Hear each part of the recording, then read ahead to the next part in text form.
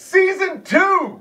We're ready, here we go. It's been a 7-month layoff, but bench racing is back, presented to you by Fast Eddie Racewear. Shout out to Fast Eddie Racewear, making Season 2 happen. They signed on the dotted line, they set it all up, so we got 10 brand new episodes coming for Season 2, thanks to Fast Eddie Racewear. And here we go. Episode number 1 is the Thundercar version. I've had a lot of requests for this pairing, dating right back to last year. We couldn't make it happen with scheduling and all that, so I wanted to make sure that it was our season premiere. To my left, multi-time Thundercar champion, Mosport legend. This dude's won a ton of races at Court, the Speedway. Just finished on the podium at Peterborough, the Autumn Colors Classic, after knocking the whole front end of his car off in the first lap.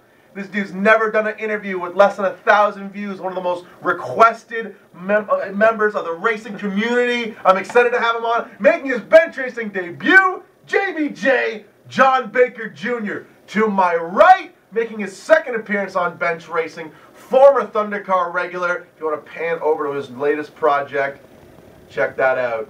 Not a Thundercar. We're going to talk a little bit about that. He's going on tour next year. Out of Brooklyn, Ontario, we're in his race shop. My first ever trip to Brooklyn. I'm going to stop on the souvenir shop on my way out and get some trinkets, some coasters, a sweater to let everyone know I was here. I saw there's like a Brooklyn travel place, and I don't know why, because why would anyone want to leave? It's the bustling metropolis of this area of the province. It is none other than Cowboy Dan Price, picked up a feature win at Peterborough Speedway this year. These are really two of the most likable dudes in the whole industry, so I'm stoked for what we got going on. What we're going to do, because it's the first time we've had a chance to really interview the two of you, we're going to go all the way back to where you got your start. That's always a fun way to start the interview. So we'll start with you, Cowboy. How did you get started in racing, man? Because I know there's a bit of a family element to your program. There sure as hell is a family element to it now with your daughter and your wife, and everyone gets involved. So going way back to day one, when was day one? When did you get started? Probably first trip to a short track would have been Peterborough Speedway, late '95. I heard there was a track up there. I went as pre-internet. We just kind of went up and found out where it was and went and watched racing. And there was about 2 races left in the season, then Autumn Colors, and I was pretty much hooked at that point. Built the car. Went to Mosport. Actually, caught one race at Mosport that season. Thought, this place is pretty cool. Built the car. Ran Mosport. So '96. A couple of years in Thundercar there. A couple of years in Challenger. Took a stab at a late model, a super late model. Dabbled. It went horribly wrong. It was a bad scene. I ended up in a mini stock. My tail between my legs. Not a penny to my name. It was terrible. I had a great time. The adventures where you end up penniless are always the fun ones, right? There's some great pictures of the car. There's some parts around still, but yeah, it was a bad. I wasn't ready. So now, is this going to be your first venture into a modified? Because I know Mosport had the modified class before. Did you have a modified before? Never been in one. Never been in a modified. Okay, cool. So this is going to be brand new. Yeah. So you were always a car guy, I'm assuming, from a young age? Yeah, I was a motorcycle guy at first, and then I kind of got into cars in high school, and that was that. Because you got hot rods now. You got rat rods. I mean, that's even cooler than a race car. I don't know. I don't know, man. I mean, no rules. I know a lot of guys with race cars. I don't know too many guys with I know 2 guys with hot rods right here. That's like I can count it on one hand. 2 of them are right here. Yeah, these are still my babies. I drive the old car around. It's a daily driver. It's something I wanted to do. I wanted to build a hot rod. I always wanted that. But really, my love is back to race cars. It always ends up, I got race cars. One of them sits in the trailer. The broken race Thundercar sits in the trailer. The mod sits in here. The 51 sits outside. It hasn't been inside in 8 years. My love is race cars. See, he wants to talk about the broken race car in the trailer. Coincidentally, also was in the same wreck where he knocked the front end of his car off. So it's full circle, sunrise, sunset sort of deal. Where these 2 guys are in the same wreck at Autumn Colors. So over to my left, man, I'm so excited to have you on, dude. So many people have wanted me to have you on bench racing. You've been around for as long as I've been in the sport. I've just always known the name John Baker Jr. I remember your CRX and your mini stock, and before then you had the Monte Carlo, and you had the modified with the big wing on it, a Mosport. I mean, you're a legend, dude. When did you first get your start? I mean, I know you're a multi-generational racer, so I'm assuming that's how you got your start. But when did you get started out? I guess, first of all, I got to tell you, Spence, this is cool to be here. Right on! And I'm more nervous than most of my competitors when they roll in tech lane, let me tell you. Oh, I've been worried about this since I got this shirt made with all my sponsors' names. Look at that, I love it, look at that. Use every inch, I love it. So, a lot of inches to use. Anyway, I guess I have to ask my mom when we first hit the racetrack, but I would have to say at the very beginning, I think I was about 2 years old, I guess, in my dad's go-kart trailer, hidden in there, and I remember sitting on his crew member's Mike Canner, sitting up on his shoulders watching the go-karts, and then I remember crying like you wouldn't believe when Dad put all the go-karts in the storage unit and had them all sold, and then turned up, that would have been pre-80, maybe 82. Wow. Some of the neighborhood, and then he turned up at Barrie Speedway, did Peterborough and Barrie, and got to where everybody wasn't really his friend no more, and switched around, and then Can-Am Midget. He raced the Can-Ams for a while, toured all over the place, and then we went and crewed for Jack Hewitt with Dick Mahoney Group and all them guys, some stuff in the States, do the indoor thing, and then I got my own car together in, I'm positive it was 94, but it might have been 95. Anyway, one or the other for Peterborough Speedway. We ran there for a while, had a ball, ran into some problems, ended up selling the car off to fix some other stuff that I'd done dumb, and got that all good to go, and then built a mini stock car, and that changed my whole career. Because there's something about running on street tires, low horsepower. It's like if we all went to the go-kart track right now, one of us does something real dumb, you need to take a whole bunch of laps to get that back. Yeah. So I learned so much in those 3 years I ran the raced the mini stock car. I learned so much, and then got things back together, got it all sorted out where I could jump back into a V8 car, got back into a real drive car, and I like to, my mini stock, going into mini stock in the middle of my career at this point, or whatever you call it, really helped me out because it taught me how to actually drive and save the car and babysit my stuff and not always use the gas pedal to get out of it. Not saying I let off very much, but it taught me how to do that. And then back and forth, we left Peterborough Speedway because they asked us to leave. They hold on. They act like they said like you're stinking up the show because you're winning too much. You got to leave or what? The car's not legal. What was the reason when a track asked you to leave? I mean, for that particular Peterborough Speedway, it was because they asked. How many times have you been asked to leave a track? 4 times. A couple times. But Peterborough Speedways in particular, we had a problem. They asked everybody for their advice, their opinion on what was going on. I am a horrendously opinionated guy. If you don't like my opinion, I apologize in advance. It sucks your opinion's wrong. But that's just how it works with me. And they asked my opinion, and I gave them an answer, and they weren't happy with it. So I ended up with a 1-week suspension for it, and then they said maybe I should take the rest of the year off. And that was the motivation. Peterborough's an amazing place. I have a ball every time I'm there. I love driving the track. I know all its bumps and lumps and jumps. I left there, I went to Mosport. They did not welcome me with open arms at Mosport. They tolerated me. This because they already knew about your reputation for being a horribly opinionated guy, or what? I don't know. I was told there was a guy there named Beatty, and he couldn't be beat. And I said to everybody, everyone can be beat. You know, it doesn't matter who you are, you can be beat. I've seen Junior Handler lose a race, maybe 1 or 2, but I have seen it happen. It's happened. So anyway, I went there and had a bit of an off year and in the beginning, and then turned things around and just had a ball. Ended up first year there, won the championship, most checkered flags, and they didn't get Rookie of the Year because, well, I wasn't a rookie. But I had an absolute riot there, and then just sort of bouncing back and forth. The Thunder cars where my heart's at. It's just too much fun. There's something about it. You can take them almost anywhere with 100 pounds of lead in your trailer and get the thing to the track and go racing. But jumped on. My dad retired from doing the Freeman Motorsports ride, and they had bought a brand new car, and I jumped into that with Randy. That was an awesome opportunity. I had a ball with that, and things have evolved so much in that class that they've evolved it, I think, to where you need to spend way more time, not just money, but time as well as money. And I think that we're just kind of out of the extra time that I have and Randy has. But I would look forward to bringing that car back out again. It will work out somehow. And if I knew today what I knew back when I had the truck or back in '98 or whatever, I'm sure I could have a lot more people not liking me a lot faster. So now, back to what you said about the mini stock, those years, we both ended up at mini stocks, our tail between our legs at about the same time. Well, they weren't between our legs, man. We were learning. But you know what? Awesome. You say you learned a lot about racing. I learned so much about racing then.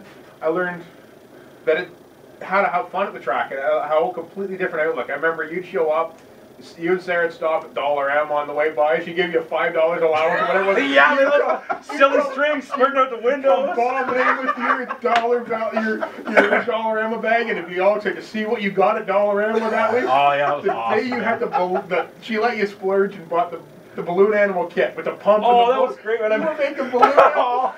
It was great. When you get in the track, you're goofing around, you jump in the cars, you go race, you jump out of the cars. The first thing you're not checking. You just jump out, and he's running for his balloon animal kit. He's making balloon animal. Oh, we had all the kids. Every kid in the pit got a something, and none of them looked like they were supposed to. It comes with this little instruction. Slightly irregular balloon animals. The instructions We were trying to race at the same time. Yeah. Non-anatomically correct balloon animals. And the water gun's getting confiscated out of your car. But you know what? I learned so much about how to have fun. I'm not gonna be pros. I'm not gonna make a living doing it. It's a hobby. I learned it's a hobby. I just come back from getting way too deep and learn so much that I haven't forgotten from that experience in mini stock and how to have fun and just and made a great time out of it. And that was some good years. That was a lot of fun. Now that timeline, that would have been what, like 2004? No, early Earlier than that? 2000s. 1 and 2, 2 and 3.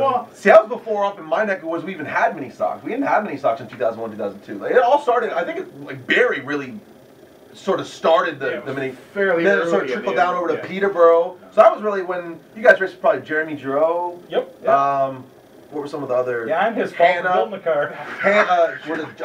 Jack Hanna. McComb. Joey McComb was a Honda Prelude back then. Yeah, I remember Joey McComb showing up. Him and his dad, and they were showing up and just. Man, I made that guy mad at me one night. Joey McComb. Oh wow! And then he always got along with Joey. Not that guy's awesome. And one night he was so mad. They had this whole ordeal where if you won too much, you had to wait to your car. Yeah. And that was one of the worst things I had to learn with racing was how to lose. So we'd run around there and you'd start to pick who you're going to stick with the feature win. Because you just wanted the points, and second paid, I don't know, $10, first paid 15 or whatever. So you're leading going into 3 and you just let off and let second place pass Actually, you, it was worse than that, because this particular night I was slow, backing it up, and Joey got caught in traffic, and he just wasn't getting where he needed to be. So I go down the back chute, and I just lift coming off a 2.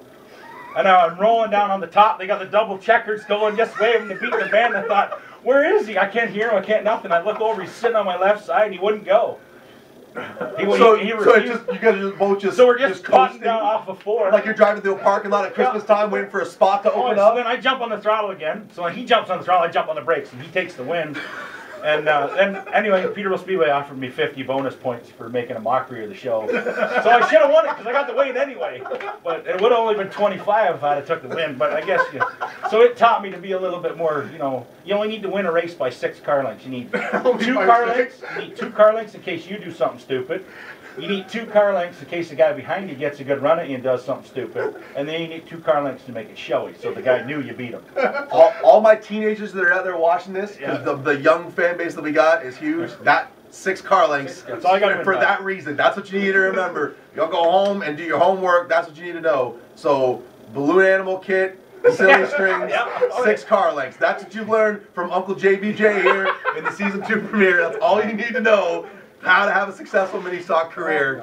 And if you're taking water guns out the track, and silly string, it's good if the flag guy doesn't know. Try to be demure about it, because they will try and confiscate it from you. Stopped on the front straight.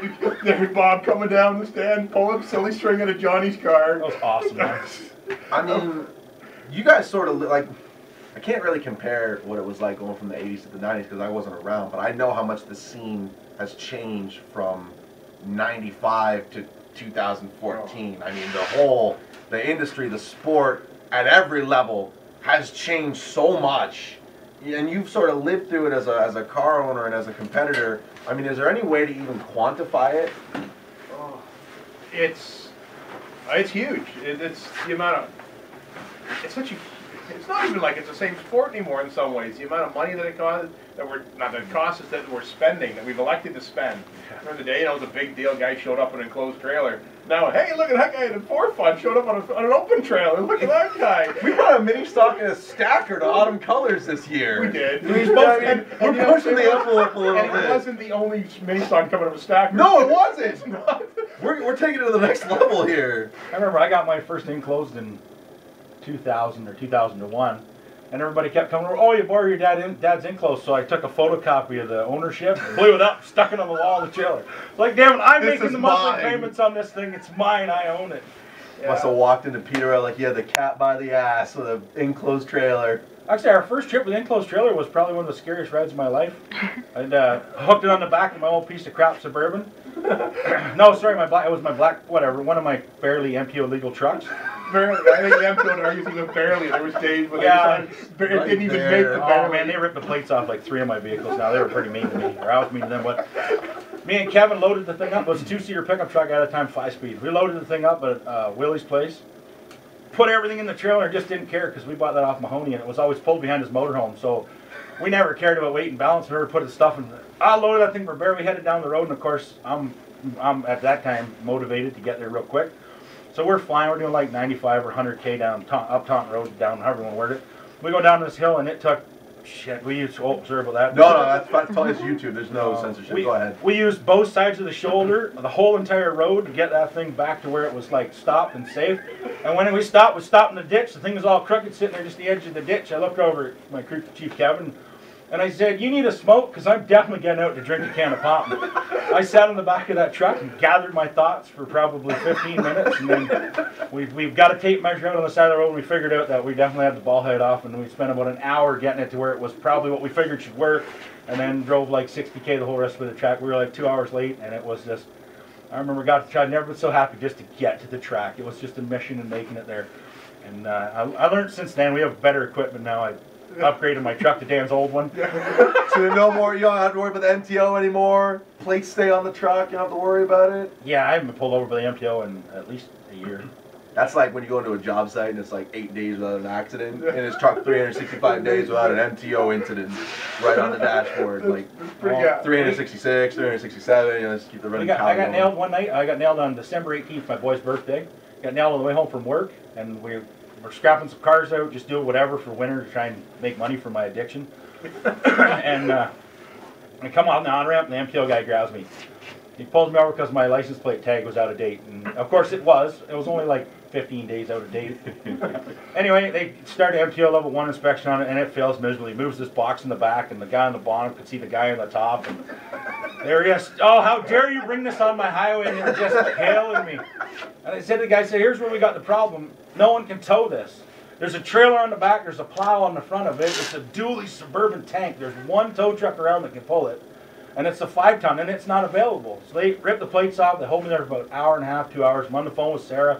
Of course, now I'm the bad dad because this is the boy's birthday party, and I'm making the whole world late, and it's just the devil. And he had a slightly irregular balloon animal came with him, and you know, kids are waiting for balloon animals. He's at the side of the highway. Yeah. He may have gotten better at the balloon animals by this point. I convinced the MTO guy to let me drive the thing home.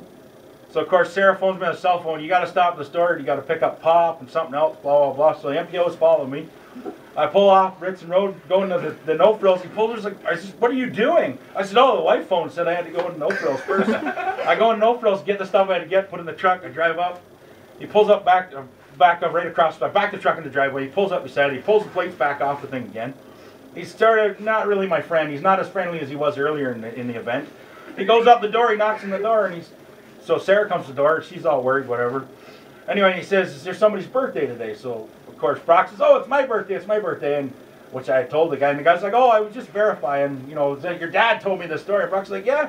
And Brock, the kid's awesome. Kid, he's like, Brock Baker is awesome. I'm only saying because he has actually the same birthday as me. Facebook taught me that. December 18th has a good day. Yeah. But this kid is awesome. You see Brock Baker at the track, go and like put him in a headlock or something. He's a cool kid. Yeah, he's a cool kid. Brock says to him, "I don't care what my dad did wrong. You're allowed to come into my birthday party if you want. You don't even have to drop off the gift." Oh, what a great kid, eh? But anyway, yeah, no, we've had our expenses and fun with them guys. Have you ever almost killed yourself in a tow vehicle before, or what? Because that's a hard story to follow. Where were you at Camry's birthday party? Were you here? That's a terrible story. If so, did that fuel stop you? No, really great stories. Me driving, I've always figured it out first before we hit the road. Yeah, I do now. I don't know. No really good towing stories. We've towed some junk, towed miles across this province, and back in the, I guess, the late 90s, early 2000s with the Challenger 40 race seasons with an old pickup truck, a $500 pickup truck, an open trailer, and if you're lucky, somebody to keep you company for the drive. Most of the time, you're just driving yourself, and you know they'd run in the Donaldsons when you got there. They became a pattern. They'd go back to Queensville at night, wherever you're leaving. They'd go back. Because you got to let the dogs out. They always go home.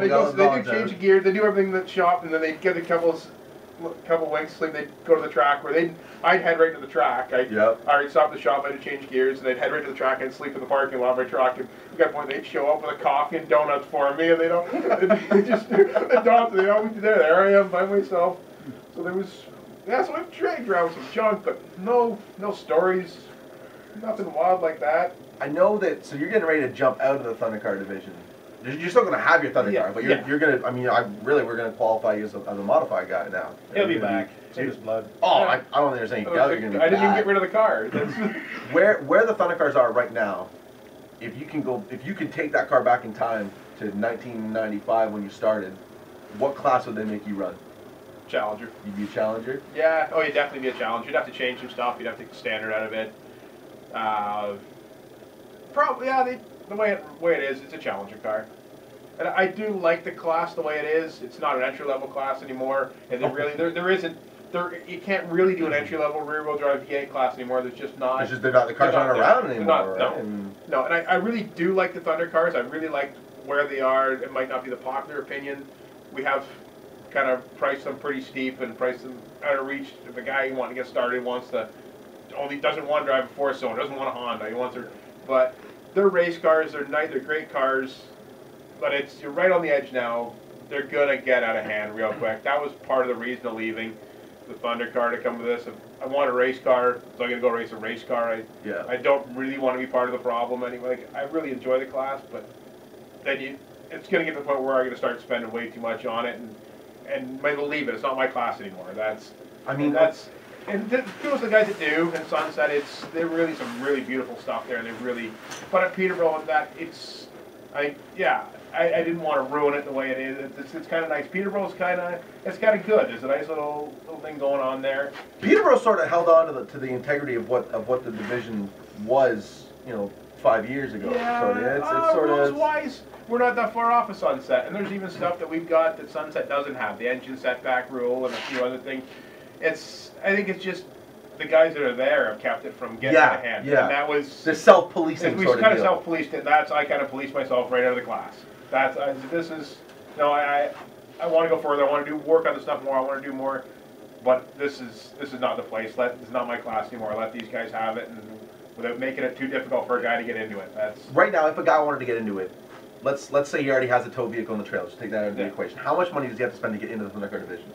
To start up. There's some really nice equipment, some really good cars. 6,800 on Facebook. I see one on there this morning.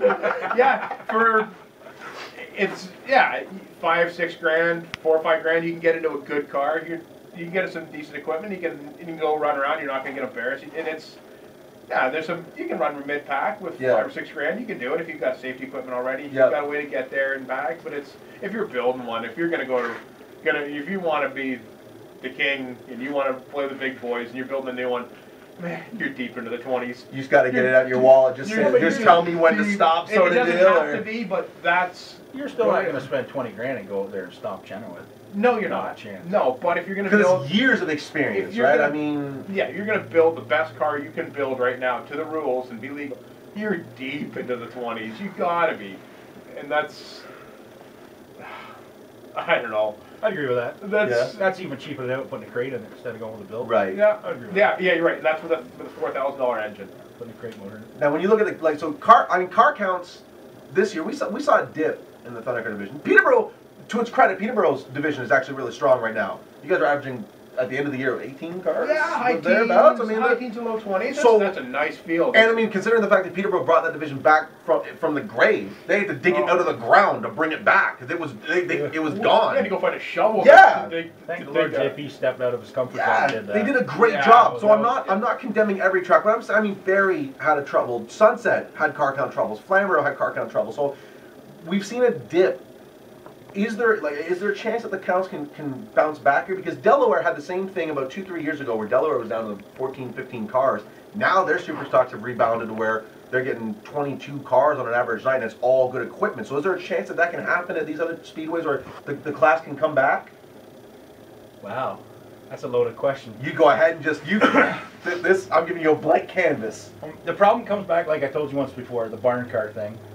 The whole barn car late models and all that crap that everybody all wishes the guy's going to drag back as a late model, it's a mid to backpack Thunder.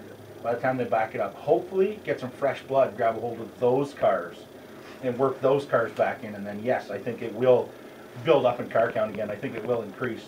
That being said, you're going to end up with potentially to find cars with bodies like mine, like the newer swoop rear style looking cars and stuff. And find bodies like that. You and your old stuff. Those cars are going to be easier to obtain still. Yeah.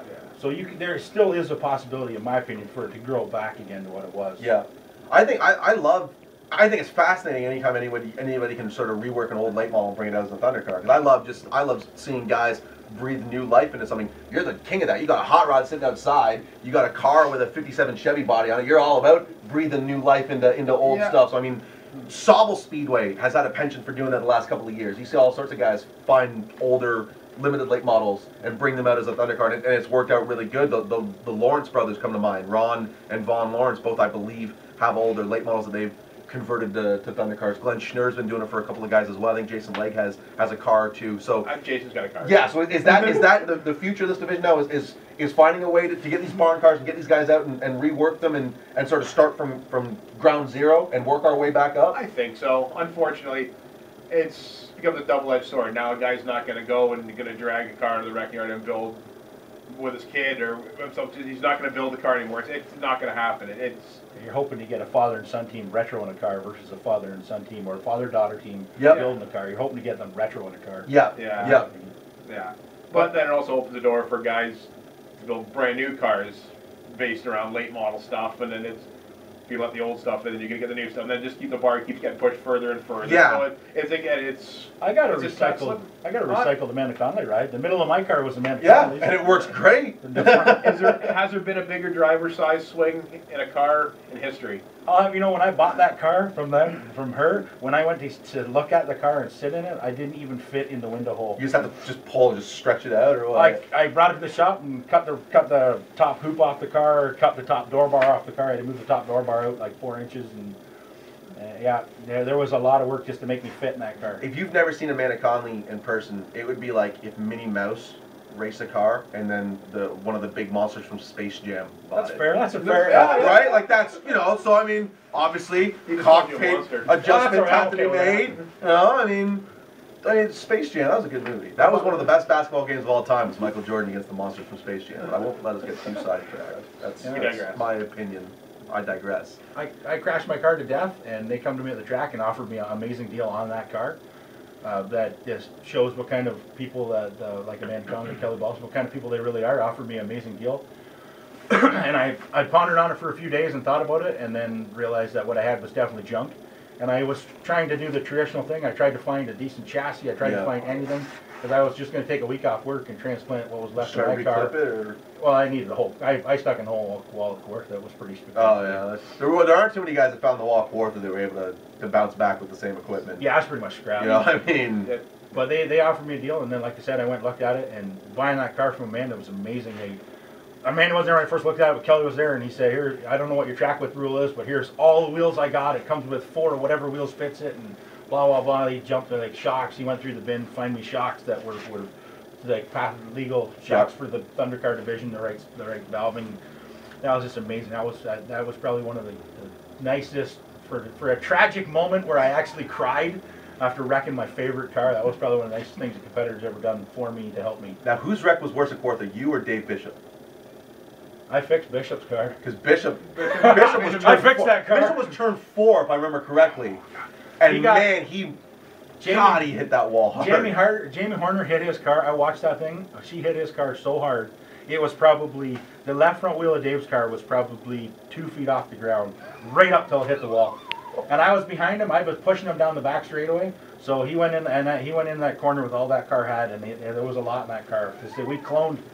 That was my Mosport success, was kind of a smoke and mirrors thing, because we worked a bit with Dan on some of his Metro car stuff, and then Doug Wills. Yep. And then Bishop bailed from Peterborough and went to Mosport 2 seasons before I went to Mosport. So we'd thrown setups at Dave's car, this, that, and Dave would try anything. So then when it was time for me to build a car, I just had to find a metric something to start with. So I ended up buying a smash car, put my own front clip on it, welded the way I wanted, did what I wanted. Yep. Put it all together. We go to Mosport the first night, and if the motor hadn't blown up, we possibly could have won the feature that night. That thing was out of the box. It was a 2 years worth of practice car. Yeah.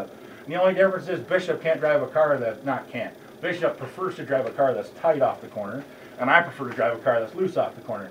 So for like 6 turns of bar, it's the same car. That car got sold to its new owner with the same spring package and the same camshaft, and the same cylinder heads. Those cars were cloned so close to each other. When his got wrecked, and of course later on mine got wrecked, it was amazing how close those cars were. So Bishop's car got sold. Yep. Did you fix it enough that you could actually put it on the market? Yeah, it's racing Who has it now? Who has that car? Anderson Mills. Okay. All right. I didn't know that. We're learning stuff. That's cool. We clipped that. There was I made Dave some trade-off deal. He painted something of mine or something, and I clipped his car. That's what it was. He painted my hot rod. His Studebaker shoots fire. Dan's car shoots fire too. Does your car shoot fire too? Absolutely. I remember I did it. Where do you think you got that idea? I remember and going tech support. I was going down the 3511. The only time I could offer tech support to JBJ was putting flamethrowers on a hot rod too. I got a story. I got a JBJ story. The first time I ever went to dinner with JBJ was the first. I tried beef brisket for the first time because of JBJ. JBJ taught me how awesome beef brisket was. At the fifth wheel truck stop, coming home from Kawartha. So I'm in the car. I can't remember, Brendan Doherty or someone was with me at the time, and we're going down the 35115. JBJ pulls up beside me and then sort of cuts in front of me, and now, like, next thing I know, he's shooting fire at me. We're going down the highway, doing like 130 kilometers an hour in the middle of the night. We're doing 105. 105. Okay, all right, yeah, we're at 105 in the middle of the night down the 35115 after Kawartha.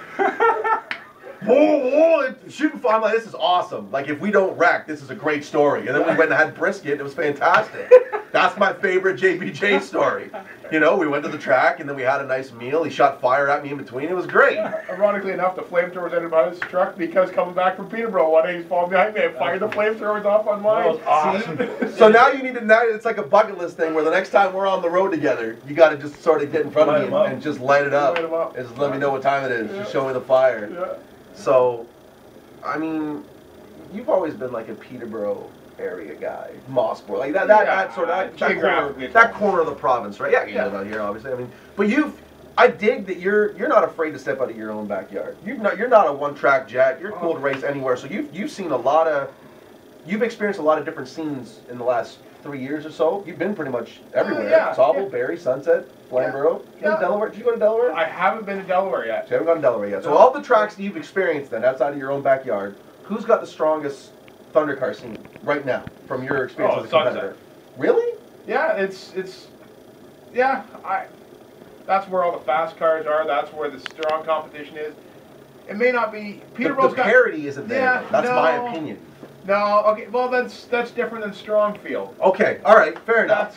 I think Peterborough, parity-wise, and I think in the spirit of what a thundercar is, I'm really a big fan of the way things are. Peterborough, yes. Peterborough, I'm a big fan. Sunset that's where the big guns are, and that's where they get but Peterborough, it's nice. The parity's good. We had multiple feature winners. I think Anthony DeBello was maybe the only one that got multiples this year. Yeah, DeBello. Man, I won more than once. Yeah, but you're not one of us. Oh, you show up with your rocket ship and not blow everyone away. I know. DeBello was the breakout star of this year. Absolutely. DeBello was a breakout star. I thought that was awesome because he just sort of, I've always known of Anthony DeBello. I was vaguely aware of him. I always knew Fidel, DeBello towing, and they raced at Mosport, and that was about it. I mean, that Mosport 6 or less class, there were some good drivers that came out of that, but it wasn't. That class wasn't exactly a media darling. You didn't really hear a lot about anything. I knew it existed. I couldn't tell you 5 drivers that raced in it, but I knew that DeBello was one of them, and he just sort of hopped in that old Bob. Is it old Bob Kish? Bill Northam. Bill Northam. I knew it was an old school Mosport guy. It wasn't that easy, man. That guy worked on that thing. Oh, absolutely. And even on the last night of racing, he switched up his shock package and tried some different springs. They were going through my trailer, pulling shocks out of my trailer. That was absolutely impressive to see, like for young blood or however you want to word it, to see him doing that, to see that it's the last night. You're within 5 points to the other guy, and here you are. You're willing to swap a shock on a car to learn what it's going to do.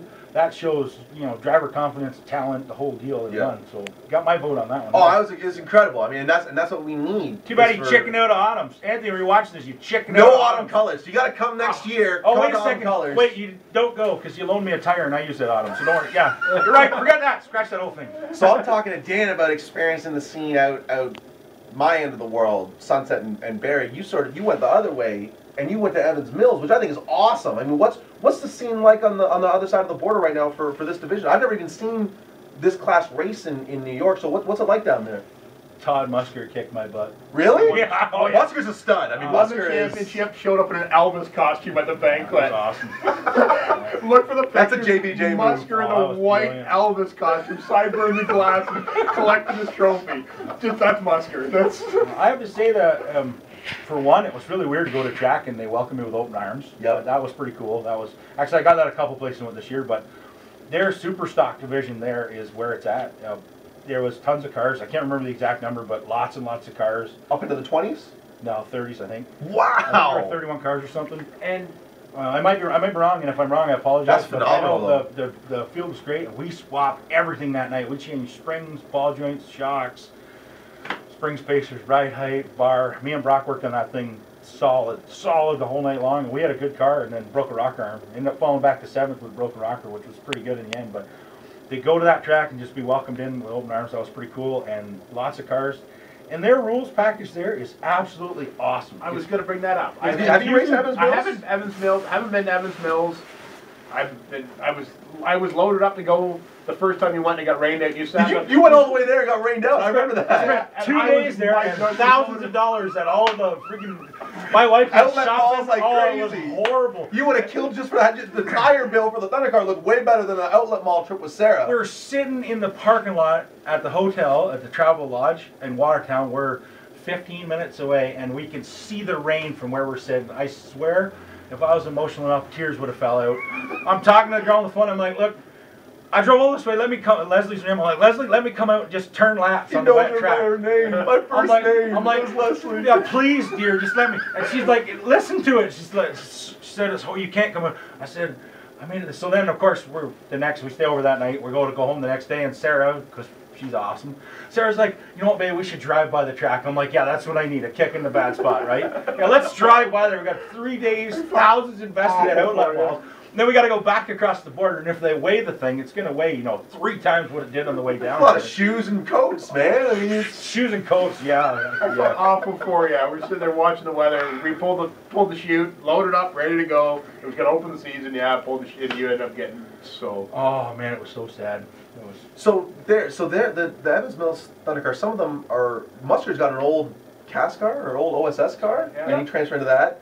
And you've got an old limited late model. Just the and middle. And you got just the middle. Just the And you middle. were able to sort of fit right in there. There's old Tiger Sportsman cars from down in Vermont, from Thunder Road. I know some of those guys are in those cars. One of our steel-bodied 4-link metric cars out there. There's rules, weight provisions for everything. They can. So they can if you bring anything even remotely close to a Thunder car or a Superstock, Evans Mills has got a weight penalty. Oh yeah, Yeah, For you to just slide right in And the it's not. 3-link Camaro clip cars, 4-link metric cars with steel bodies. Yeah, well, they got a way to make it all work. So their rule package is far more welcoming than what we would have at a weekly Oh yeah, track up here. absolutely. You're not going to go down there. Like Todd went down there and he worked his butt off to do what he did this year, but you're not going to go down there and just kill them with a whatever car with a different hub or different brake package Right. or like some of the stuff down here that makes all the guys freak out and cry. You go there with that stuff, nobody's going to freak out and cry. They're going to go, oh, okay, well, try it tonight, and if we feel it's an advantage, we're going to deal with it appropriately, and you're going to get that run a little more lead. And then you got to stop that weight, you got to turn that weight, you got to accelerate that weight. So that 50 pounds turns into a huge. It turns in one 50-pound block of lead is 3 penalties at each end of the track, because you got to stop it, turn it, and accelerate it. So that's 3 penalties, 50 pounds. 3 I love penalties, that. 50 pounds. That's an awesome way to look at it. That's what it is. I love it. A case of pop weighs 22 pounds. How many people can carry 2 cases of pop up and down 2 flights of stairs? Crystal Doucette probably could. She's pretty strong. She's way stronger than I heard me. she's got to carry you out. She's everywhere. she's way stronger than me. I'm like, yeah, I could probably carry 2 cases of pop. I think that rule package. I remember looking at that when we talked about going down there, and Musker was in Casey Kavanaugh. I said, "You gotta come try this. Come try this." Yeah. Out. So we looked at the rule book and I went, "Huh? Well, there's your answer.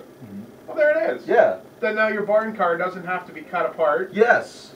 and it's yeah." And the car counts show. Yeah. It reflecting the car counts. It's a pretty good set of rules. So if a track, let's say we'll say Barrie or Sauble, one of the tracks that sort of was combating car count issues this year. Not so much Sauble. Sauble has a good division, but I don't want to. I'm just trying to spread the love around. Yeah. If they were to adopt a rule book like that, where you sort of have just a weight penalty for anything, would it be easier to incorporate these barn job late models into the field? It would be easier to get these guys off the sidelines and into the game. Absolutely. It's also a mindset. You need to somehow magically zap 7th to 10th, no 5th. You need to magically zap the traditional 5th to 10th guy to that track for 2 weeks so that he can see that the shiny car with the swoopy front fenders and the shiny rear end, that car finished 8th and 10th. And he can see that the car that still had, pardon? Don't be afraid of it. Yeah, and you need to see that the car that still had the steel fenders pulled a checkered flag. Chrome's never won you anything, kids. Hey, Chrome's worth 5 horsepower every piece. I don't care who you are or where it is. If it's not winning, Chrome plates, they sell them, they're just little. Their aluminum ones are lighter, but the Chrome ones are way faster. You don't even put pop rivets in, just lay them on and plug them in. I saw that on some mini stocks this year. I was like, that's some cheating stuff right there. That's Autumn's Colors cheating right there. I saw a mini stock at Thunder Road once in Vermont where the entire tin kit was diamond plate. That would look awesome. The whole thing. It was a Thunder car at Salvo. Was there something? Yeah, I saw yeah, I can't remember. Yeah, it's had Ghost Rider wrap on it. The entire interior. I can't remember his name. It's a super nice guy. The interior was checker plate. Yeah. It was yeah. I walked by and I'm like, huh, well that's something. Look at that. Okay. Is there a division in Ontario right now where the racers are their own worst enemies, worse than the Thundercar division right now at this time? Because it just feels like every driver's meeting. Late model. Is late model on a yearly basis worse? We're pushing the envelope every year because it feels like every year Thundercar is just going a little bit further, a little bit further. Late model. Take a fat guy like me and stick me in a 3-year-old car, and I'm lucky to finish 10th. Really? And I don't care how many tires I feed at it or whatever. But yeah, I lost weight. I'm down to 355 pounds. I was thinking you look slim. You look good. Yeah, look, I got extra space. I like it. Look, yeah, look, and this shirt's only a 4X without my names on it. Look at that. Like it's working. Use every inch. Yeah. I want to see more bench racing guests in the future. Yeah. Get a shirt made Think up. about this. I love it. Look at that. Golden power. Don't you guys be looking at my man boobs too much neither. I mean, it's cold in here. You know? But no, I think that they just beat up Randy's car. Like his is a Howe car, and it would have been state of the art. It was state of the art when it was new, and they just the way Howe was doing it, they put extra plate in the cars to make them safer and better. And now I'm talking to a bunch of guys earlier the other day, and I hear that they're cut like 20 pounds of extra bars out of a car, a random car, and they cut 20 pounds of bar out of it because you need to get the weight out of the car that bad. Well, then you put a fat guy like me in the car, then I'm just shooting myself in the foot. Like I think that they're, and lighter, faster, the lighter the car, the cheaper on brakes, the cheaper on tires. I agree with all that. I totally agree with that. Fragile. But they become so fragile when they're light. My old Thunder car had the one that I wrecked at Corden. It had no X in the bottom of it. It had muffler pipe front tube in it. It had 1.25" front. Anything that didn't need to be 1 3/4. That's how that car was built. With my small body jammed in there, which is basically 400 pounds at the time, it had 400 pounds of lead in that Thunder car. And when it hit the wall at Corden, it junked it. Like it just turned to trash. So I mean, there's such a fine line. And I think, in my opinion, I think the late model guys, they're beating themselves up. And it's, the cars are turning good, and they're using bump stops, and they're doing all kinds of neat stuff. And the technology and all that's so crazy. And like we got, back to Thunder for a second, one of the biggest differences we got in Thunder is the shock packages. I would kill to be allowed to use real shocks on my car again. In '98, I ran split valve shocks, and it hasn't been until the last 2 years I got beat up into running traditional valve shocks. And then here we are this year, cutting the mounts off the car, changing the shock angles, and doing all kinds of legal yet difficult stuff that most people don't know. McCall's know how to do it all. So McCall's can put together a Thunder car with stock shocks on it. They move all the stuff to get in the same spot I did. Then I have an advantage, the McCall car has an advantage, and the guy who's whining and complaining that he wants to use those stock shocks, he's still screwed himself. He would have been way better off to buy 2 or 3 $80 shocks and learn how to work split valves than to go whine for the rule for straight valves, because he screwed himself. I got myself an advantage because now I have a car that runs crappy 77 shocks on the thing, just junk I would normally never even pick up off the floor at a flea market.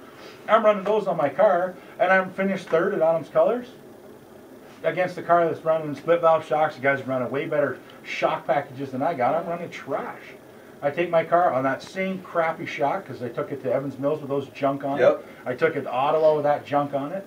And here it is. It's because I figured out how to move them around and what to do with them. Well, all the guys that wanted them so bad, they just shot them because they put a shock on. They hook it on the control arm, they hook it on the frame. They go, "Oh, that's pretty." I just bought that one. It's gold. And then all of a sudden, I heard a guy tell me this year. He's like, "Yeah, we put the black ones on the car."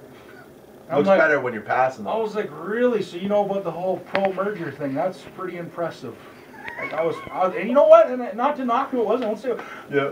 They were at the top of their game with that Yeah. new shock, and they, in their own mind, they felt they were going to win the feature that night. There you go. It's all mental. With their shock, but in the end, they didn't. I wrecked their night. If you've ever been to a December rules meeting, this dude is the most likable villain you've I ever almost met. made a whole meeting without saying one word. He's the guy. When people are complaining about rules, is really all they're trying to do is slow down the 63. That's really that's the game plan when you walk into it, right? That's pretty much it. How can we slow the 63 down? I think we're just gonna fix like a parachute to the back of the car for 2015 and just save the whole rules meeting. Yep. Just put a big parachute I'll drill holes in on the the back there. Oh yeah, I'm sure you will. Carbon fiber tethers for the. Oh, you'll figure something out. I'm sure you will. Parachute will fall off every lap two, and the Yeah. gone. Yeah, but no, I mean with my car this year with all of the extra scrutiny over the body, Yeah. and I had plastic front fenders, and they're heavier than what you could make a tin fender for. Anyway, and finally for Peterborough to appease them, and I understand the integrity of the class, the way they're trying to deal with it. I don't agree with it, but I understand. So I took some tin and I pop ribbon on the outside of my plastic fenders, painted it the same color. So there you go, there's a steel fender. And then at Autumn's Colors, my aerodynamic, my 15-second a lap aerodynamic advantage my car has, got kind of beat up on what, lap half? Yeah, at least you made it past this. What would be the start finish on the back? You made it past there. I didn't even make it to that imaginary line. I had the brakes on, Dan. I swear, man. Hearing you guys recant the wreck post race was like my favorite part of the whole weekend. Like you were by about 20 seconds into the race. Oh yeah. That was about it. 2 days to qualify for 20 seconds worth of enjoyment. Oh yeah. 4 days worth of crap. 4 days to get to that point. How much of that wreck did you see? I watched the whole. Was that it? You were in it. That was it. No, I watched developing. It's Autumn Colors. It's lap one. There was a medical issue. We'd been in the driving our cars for 45 minutes. Everybody's answering. Yeah, I saw that coming. I saw it coming before the cars hit the track, man. Yeah. I saw that. It was, but when I saw it, I was coming in the middle of 1 and 2, and I was looking way as far ahead as I could see. And I see the smoke. I could see a car pointing in the wrong direction, and I could see it developing, and it just. So you're on the brakes, and it didn't matter. It didn't matter. I was out of the gas looking for a hole, and it didn't matter. But man, I seen a car turn. I seen a car go into 1 and 2, a nice line, come off the curb. I seen the car hit the curb. The left front tire of the car hit the curb, and it bounced up, and I went. And you just know this was all bad. I went, that ain't gonna work. And inadvertently, I watched it after, and he just got up and hit the left rear of the other car, and Weiss was around. And I actually have to apologize a bit because I said on my post-race interview, which everyone's seen, I'm sure. We got I like 1,000 said views. He crapped out his brain. After watching it, the guy that was behind me was not the he I thought. Okay. So I still have a he issue with one he, but it wasn't that particular he. So you know who you were, drove in the back of my car, pushed the bumper clean into the fuel cell. You know who you were, and it wasn't you. I didn't mean him. So you get the benefit of the doubt on that one. That's one freebie. Go see the JBJ post-race Autumn Colors interview. I got a red glove on. I was like, whoa! And you can hear that thing. Oh, That was sad. Phenomenal. You got your first win this year. I did. You've been trying for a long time in a multitude of different divisions, and you finally made it happen this year in a class that there are no gimmies at Peterborough. There are no easy outs at Peterborough. You got to go there and you got to work for it. You did it this year. This was a great year for that 09 car. Your whole program had an awesome year. You did. Why now? Is it just years of experience? You just finally put it all together. Like what allowed you to sort of get around that corner? Because you wore fantastic pretty much everywhere you went this year. That was awful. That was awful. That was awful. Oh, it was awful. But the weather was nice and soft. It was a really nice day. Beautiful, beautiful place. Yeah, it was. Yeah, that did. So we'll forget about the dash for cash. Other than that, though, good year. Pretty much everywhere you unloaded, you were quick and had a good year. Yeah, I had a good time.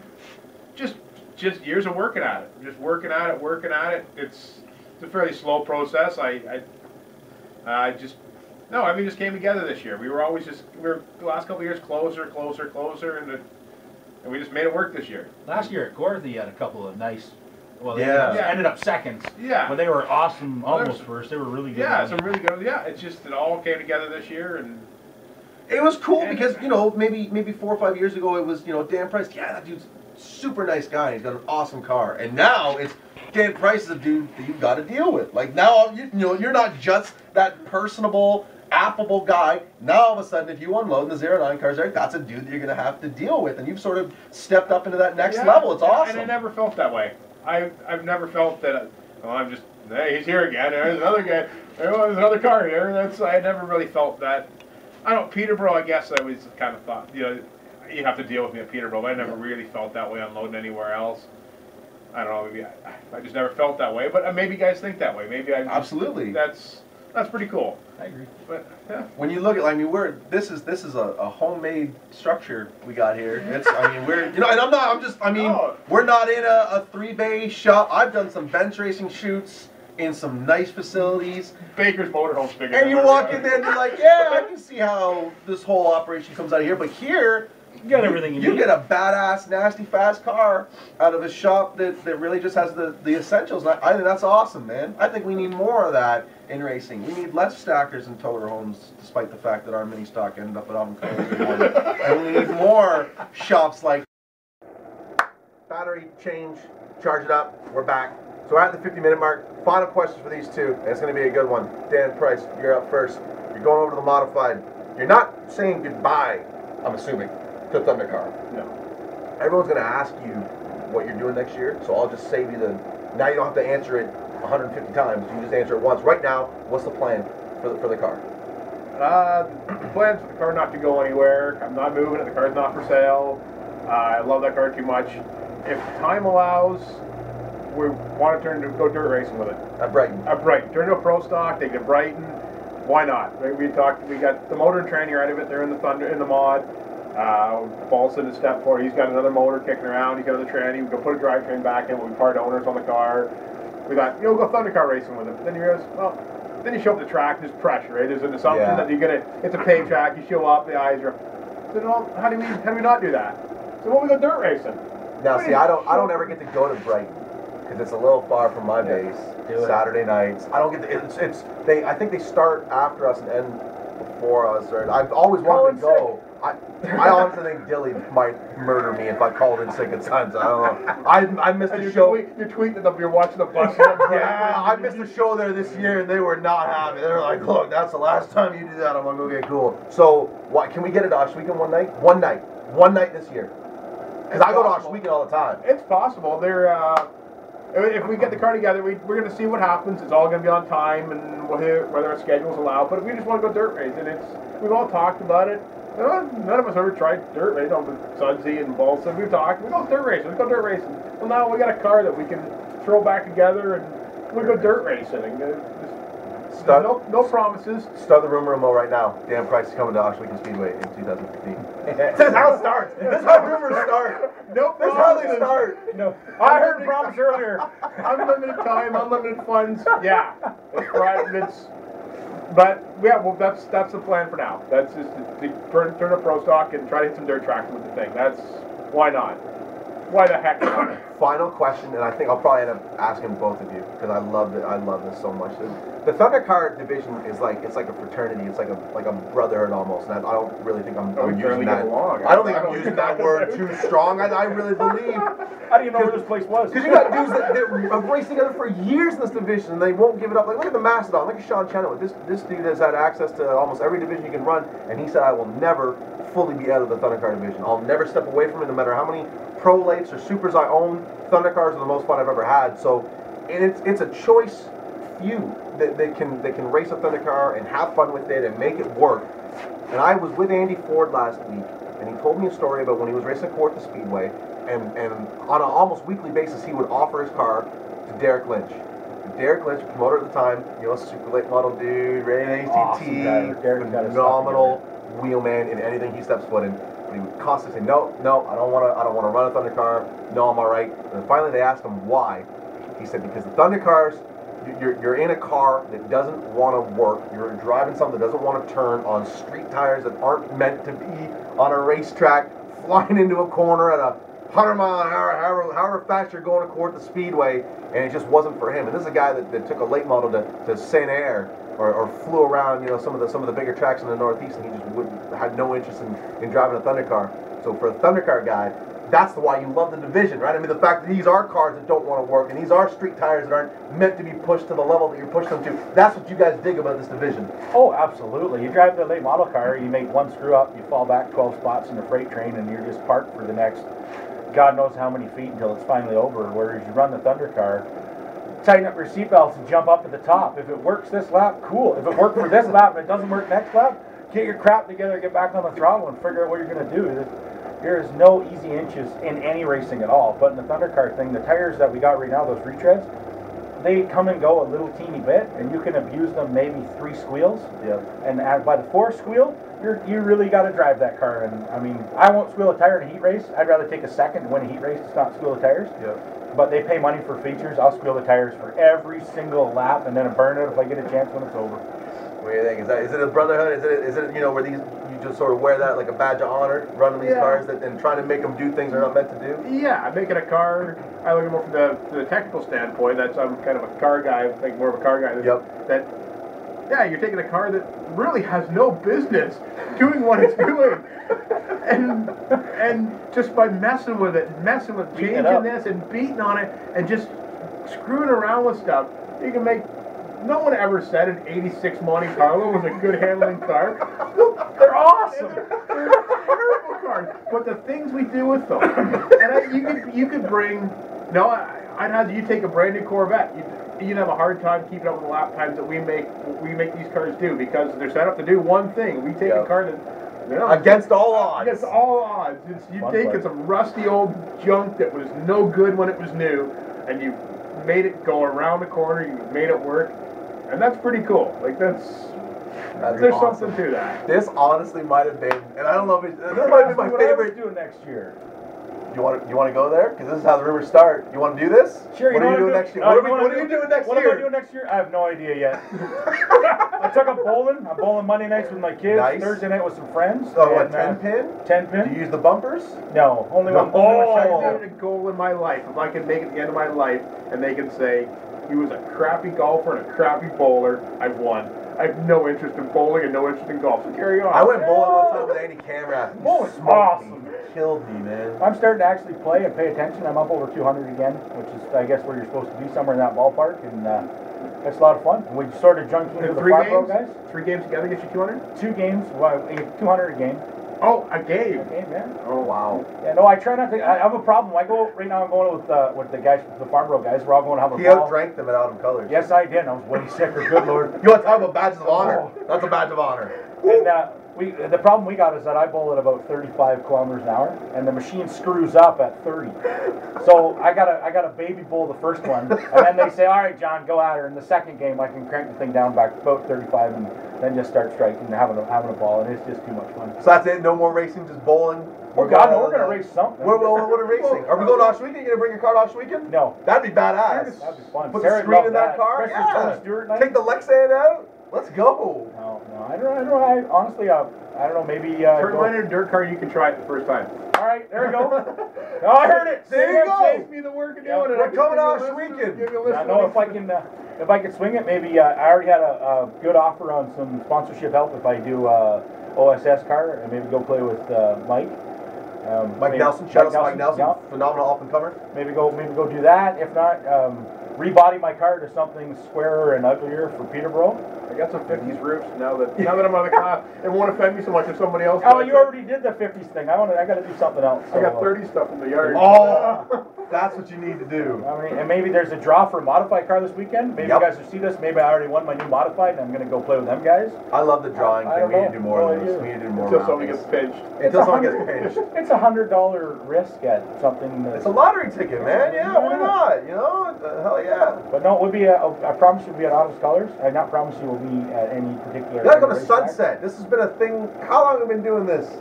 I say you gotta come to Sunset. You say I'll be there. I lied. I was told not to show up. I was told if I showed up, I'd get disqualified, and that burned me deep. Even at the Velocity? I'm not. Yeah, why? If I can't show up on a normal night and match the rules, why can't I show up at a special? Why am I going to spend $30 to get me and everyone in my family in to get beat up? Yeah. Last time I was there, I got punished. I wasn't allowed my kids in the pits. Everybody else had their kids in the pits. Brock was sicker than heck. Sarah had to sit in the grandstands with him all night. I lost the crew girl for the night. My kid was sick. I should have just turned around and went home. We ended up winning. Then I spent 3 hours in tech.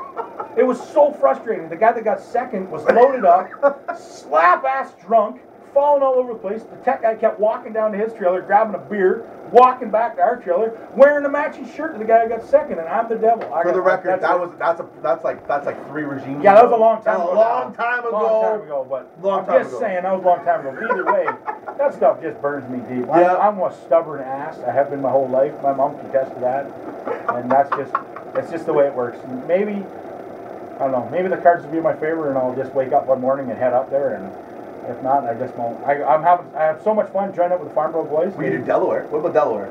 I tried Delaware. Let's do that. I got to buy tires for there. Delaware's got a badass super stock division. Man. No, anybody buy me some tires for Delaware? There you go. We got a lot of Delaware support. I got a lot of Delaware viewers. If I can find 6 tires, even used, so I got some options, I come up to Delaware one night. I get to the track, I'll mount your used tires, and if you really want them back when it's over, I'll unmount your tires. Whatever's left, give them back them. There you go. That was the only thing that stopped me from Delaware this year, because they use a different tire, and I don't agree with this whole tire blending thing. If you're going to go to the track, you should run your home track rules, your home track tire, or the tires that they run at the track, because those guys support whatever track. They support it every week, week in, week out, and you owe, as the track promoter, as the guys run, as the tech guy, you owe it to Dan when he's racing Peter for the whole year to make the other cars that come play with Dan closer to Dan's car. You owe it to whoever. You owe it to Sean. You want to bring a car up to Flamborough? 6 tires. You bring a car up to Flamborough, you're going to race against Sean. Kenny McNichol, Daryl Lake, Trevor Culver, some of the real cool guys, friends of the show, friends of SL Promotions.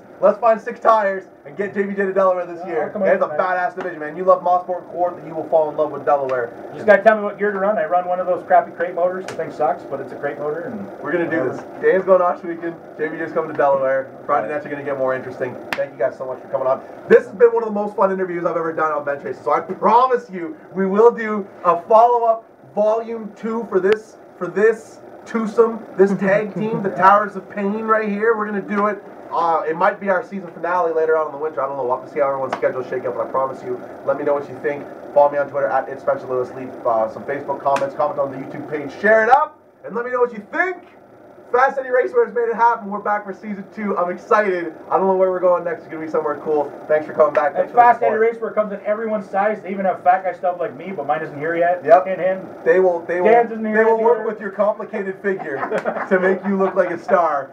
So for that, we're out of here. Thank you for coming back, and we'll see you in episode 2 of season 2 a little bit later on.